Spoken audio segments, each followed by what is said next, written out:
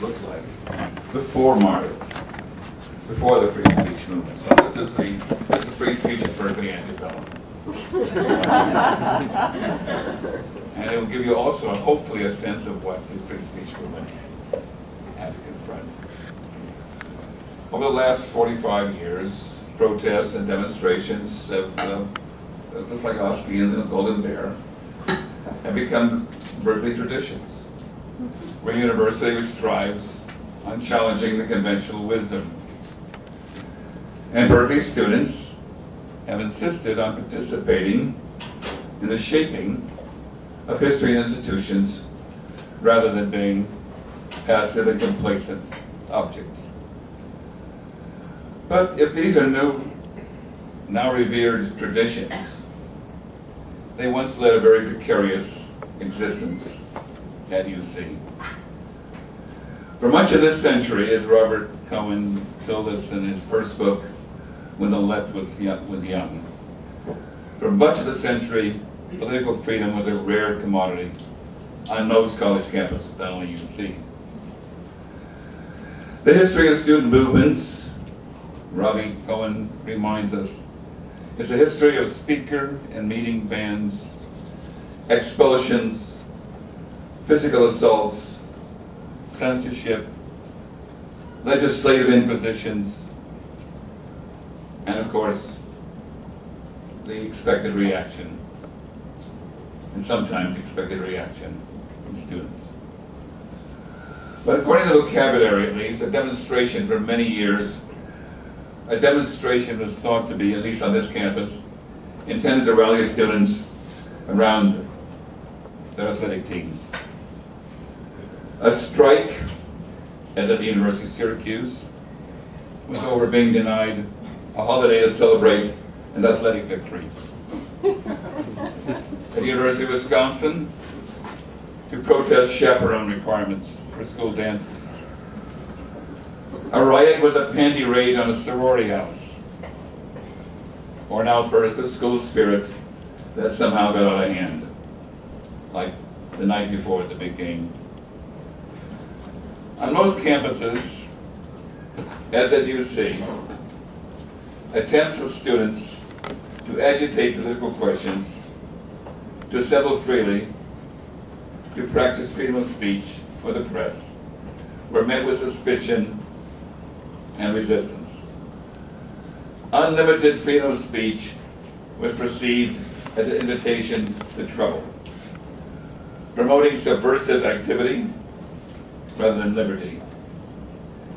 And like most college presidents, Robert Gordon Sproul, as Robbie has told us in his book, viewed undergraduate students paternally as naive, immature, errant teenagers in need of guidance and discipline en route to adulthood, in need of protection from manipulation by cynical radical agitators. Students were not said to be influenced by radical ideas, they were said to be infected by them. Sproul vowed to combine what he called liberty with order. That is, liberty had to be restricted when it clashed with the needs of school or society. And he defended the ideal of a moderated liberty. That is, in Sproul's words, the supreme principle of human association in a free society is moderation in all principles. But moderation in all principles was not deemed to be incompatible with surveillance of students' political activities and associations. The Sproul administration, for example, in the 1930s and in the 1940s, engaged in covert action to gather intelligence on student activities. With the encouragement of a Cal alumnus and also Alameda County District Attorney Earl Warren, Provost Monroe Deutsch, and an overzealous political science professor by the name of David Barrows. Yes, Barrows Hall is named after him. He had been a former president of the university and a commander of the National Guard.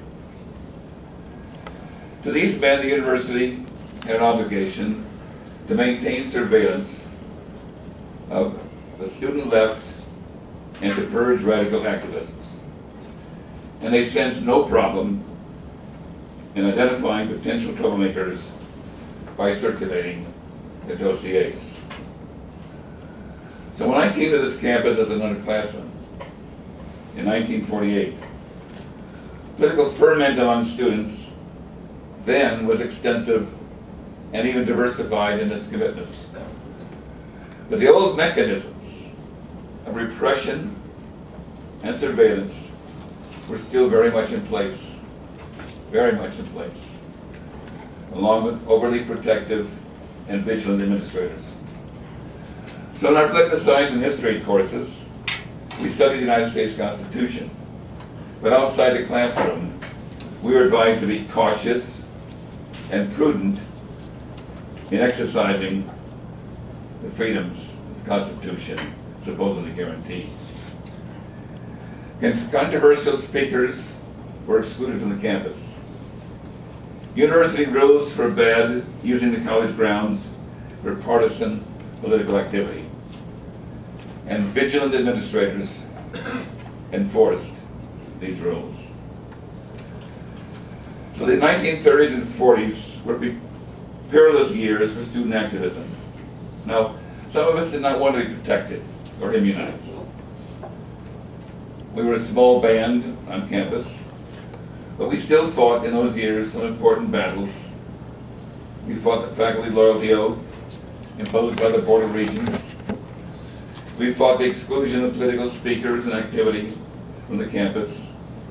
And we did so in the face of close collaboration between campus administrators, some faculty, and police and federal intelligence agencies to monitor students' political thoughts, activities, and associations, to root out subversive, that is liberal or leftist, influences. Only later, only many years later, did we come to realize that fearful landlords or landladies might notify authorities of suspicious political literature in our rooms, or that our phones might actually be tapped, as if authorities had nothing better to do. A graduate student in my department, where is he? There he is, down at the end here, Robbie Cohen, discovered this letter in his very prodigious research in the university archives, which will give you an example of what went in an everyday occurrence. This is a letter from the Dean of the School of Education, W.A. Brownell, to Dr. Robert Gordon Sproul. I'm not going to read the entire letter. It's a letter concerning my applying for student teaching in order to receive my secondary teaching credential, which everyone had to do. Well, they didn't want to allow me to do some student teaching, and so they tried to stop it.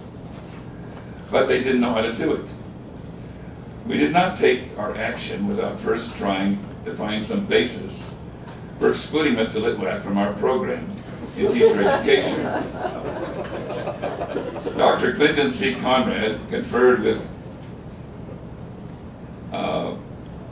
Ms. Robb, with Captain Wadman, who was from the campus police, and with Mr. Conard. All agreed that Mr. Litwack should be discouraged, but none was able to provide us grounds for doing so that would stand up in court. Thank God, I had no idea what was going on. As a matter of fact, Mr. Kennard said that in these circumstances we can do nothing other than to allow Mr. Litwack to register in the credential program. Thank you. What he was referring to here is that this letter is to report to you and to such other officers of the university as are concerned the recent action of the faculty in education with regard to Mr. Leon Litwack. Mr. Litwack is, according to the University Police and the FBI, a person with definite leanings toward communism. Mr. Litwack applied for admission to the course, and hence this correspondence between the dean and Mrs. Sproul. They decided finally that the only way to deal with this was in the future, we might want to require people applying for student teaching to take loyalty oaths. And hopefully that would stem the tide. Well, as I said, these were perilous, sometimes perilous years for student activism, and yet it persisted. Universities did a poor job of protecting the civil liberties of suspected students and faculty. College presidents made it clear that academic freedom would not protect the jobs of individuals who belong to the Communist Party or who refuse to cooperate with congressional committees.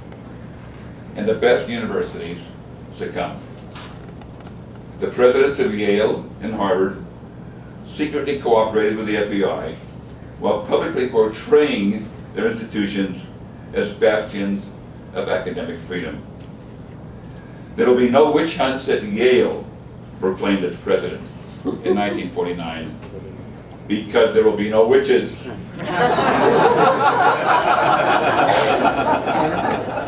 We do not intend to hire communists. Now UC took that position much earlier. Communists were barred from the faculty in 1940, a regential act which the faculty did not oppose. 9 years later, the Board of Regents, still fearing ideological contamination, demanded of each faculty member a loyalty oath. If anything has been said, a misdirected attack on faculty radicals, says internal academic investigations had managed to do, for the most part, its own purging. Fear, intimidation, repression took a toll on student activism. By the early 50s, Berkeley had become quiet and secure, with a student body that was cautious, passive, apathetic, and fearful of any ideological contamination. Curious posters circulated a petition among students. The petition only contained the Bill of Rights, nothing more. Most students, overwhelming number of students, refused to sign it. Among students, it was difficult to find a rebel or a reformer, let alone a Marxist, and increasingly difficult to find anyone who cared very strongly about anything. If students seemed unaware of race, militarism, sexism, and inequality, if they were complacent and smug, if they were basically uninteresting, so was much of the country. If they gave their elders no clear sense of who they were, it was because they were very much like their elders. What came to be called McCarthyism taught them to keep their mouths shut, to choose their friends and affiliations carefully, to avoid controversy. The war in Korea provoked little debate, only a determination to avoid military service. Both administrators and teachers took pride in their products. Young men and women who clearly preferred security and the good life to risk and self-assertion. They expected to conform and to reap the promised rewards, increased earning power, and enhanced social prestige. These men do not question the system, Fortune magazine said gleefully of my class, the class of 51. Their aim is to make it work better, to get in there and lubricate the machinery. They're not rebels, they'll be social technicians for a better society. Clark Kerr, the newly inaugurated president of the University of California, said with the utmost confidence of the class of 59, the employers will love this generation. They're not going to press many grievances. They're going to be easy to handle. There aren't going to be any strikes or any riots, excuse me. I left Berkeley in 1958 to teach at the University of Wisconsin.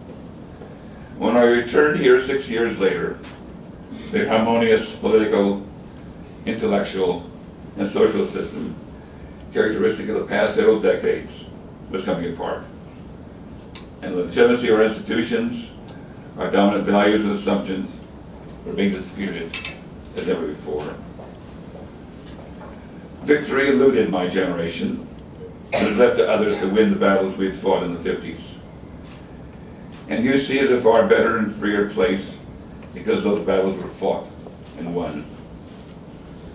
The struggle taught us a lesson, and Robbie Cohen's Freedom's Orator underscores that point.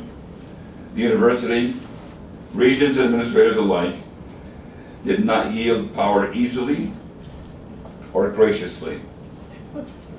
The victories had to be secured by unrelenting agitation by students and faculty, questioning and challenging the insensitive and faceless bureaucracies that were making the most critical decisions affecting their lives.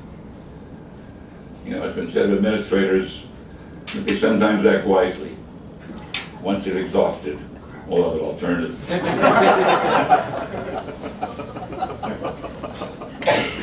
We came to learn from these struggles. We came to learn the underlying fragility of the freedoms we enjoy. That we risk the loss of our liberties if we depend on documents or administrators to protect them. That the best way to preserve our rights is to exercise them. We learn to, with more difficulty, that free speech rests also in the right of others to speak out on behalf of what we believe to be absolutely wrong.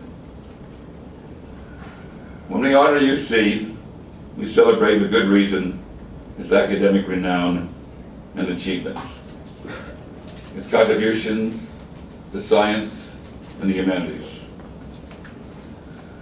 When we honor UC, we honor too Mario Savio and the free speech movement. In making UC, and I've been in some trouble for making this statement when I made it in my 50th anniversary of my class in a convocation at the Greek Theater. I said, in making UC a free, open, and pluralistic campus, a true marketplace of ideas, a place that would become synonymous with this nation's most cherished right, the right of dissent. Mario Savio and the free speech movement gave as much to UC as any of its distinguished Nobel laureates, financial benefactors, or fabled coaches.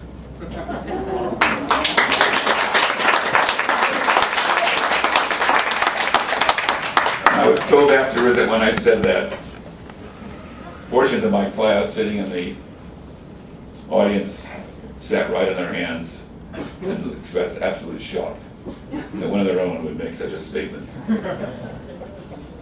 But we remember Mario also, of course, for his imposing presence and voice. His compassion, his sense of justice, the intensity of his intellectual engagement, the depth and the consistency of his commitments. He held steadfast to his belief in social justice, even as so many others, the politically stylish, fell by the wayside of compromise, indifference, and accommodation. Mario Savio exemplified in so many ways the slogan popularized in 1968 by French students in the streets of Paris, who shouted, "Be realistic, demand the impossible." Thank you.